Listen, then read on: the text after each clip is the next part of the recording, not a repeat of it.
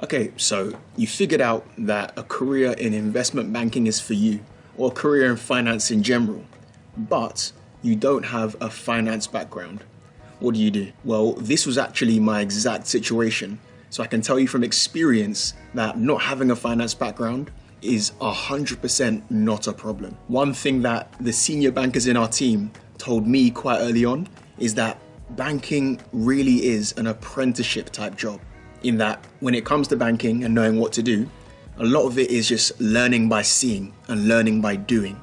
A term that we use quite a lot in this bank, which I really like, is the fact that you're going to learn through osmosis. So that's why when it comes to the application process and stuff like that, from what I've heard from my own conversations, it's more about who's a teachable person and who's willing to learn. So 1000%, don't let not having a finance background stop you from pursuing this kind of career. If you find that there's a certain concept or a few things that don't make sense to you that are very finance technical, then all you have to do is ask someone, and they are always going to give time to you to explain whatever is not understood. So whether or not you have a finance background won't hurt you. But I would say that from my experience, the most important things are just the ability to be teachable and always being willing to learn. Now, I want to talk about how we as workers sometimes define ourselves. I recently read an article talking about a concept called the enmeshment trap. And it was a really interesting read, but I thought that the principles really relate to anyone looking to work in investment banking, or let's just say any kind of city job where you'll be working longer hours than usual. It basically talks about how sometimes as humans, what we choose to tie our self-worth to is ultimately not good for us. When you're working any job, but especially a job where you're working longer than usual hours, it's really easy for us to let that job define who we are.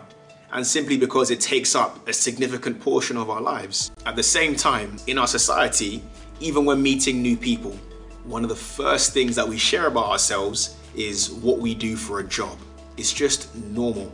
But they explained that the problem with tying our intrinsic value as a human being to something like a job is that by doing this, our feelings of self-worth are ultimately going to fluctuate. And the exact same thing when we tie our self-worth to things like money or our physical appearance.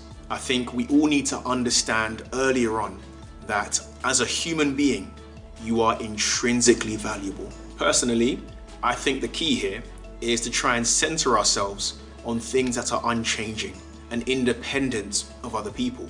That could mean centering yourself on a set of principles that you believe in, or on simply just being a good person. Because in reality, we could all lose our jobs tomorrow, but no circumstance or situation can ever hold us from living up to the standards that we set for ourselves. Okay guys, so we're currently at Shoreditch and we're about to play a football match. We've got Morgan Stanley here, we've got City here, we've got Goldman Sachs, so it's almost like a battle of the banks. We've got the guys over here, we've got 4-on-4, so let's go. You've been tapped into the bed? Yeah, a lot of people playing. It's going to be... I'm with you guys. Ready, yeah? Phil? Yeah. Turn out behind you.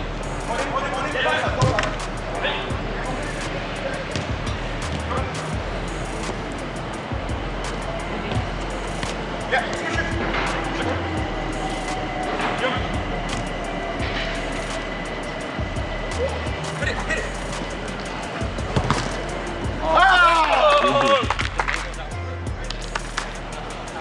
We'll cut that later. Let's keep it on the ground, yeah?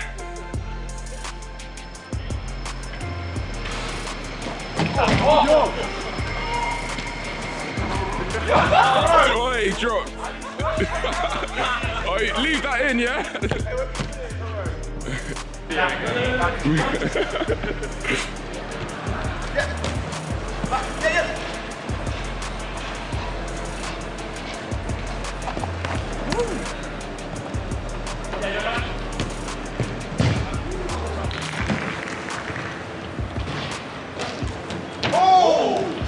Fuck out!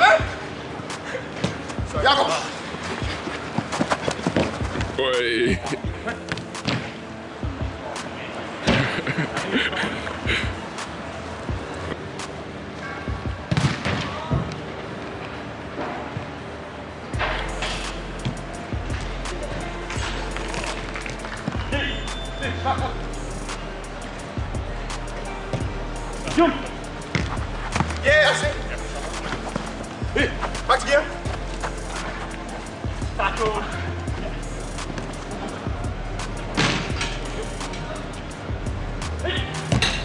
Oh!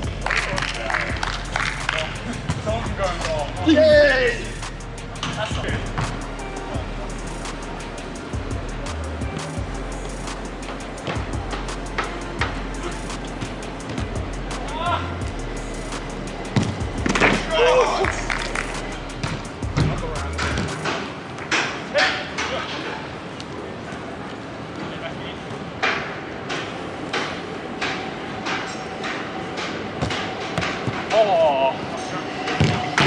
Finish.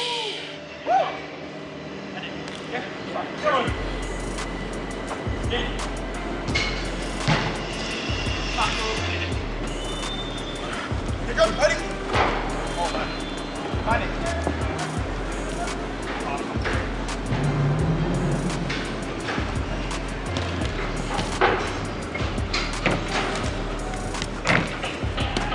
Ooh.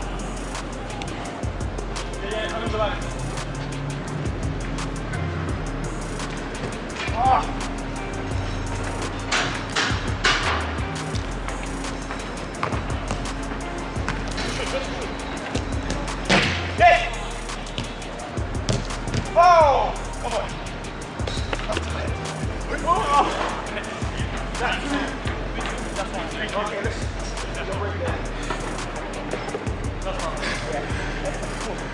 Everyone's gassed. Yep, so we're done with the football now. We're gonna get some lunch, and I guess that wraps it up. So, see you guys next time. Boom. Oh!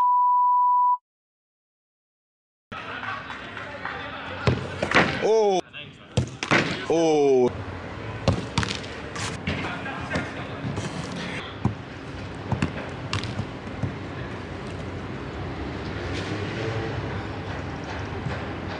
Oh, he's gonna kick his shoe off.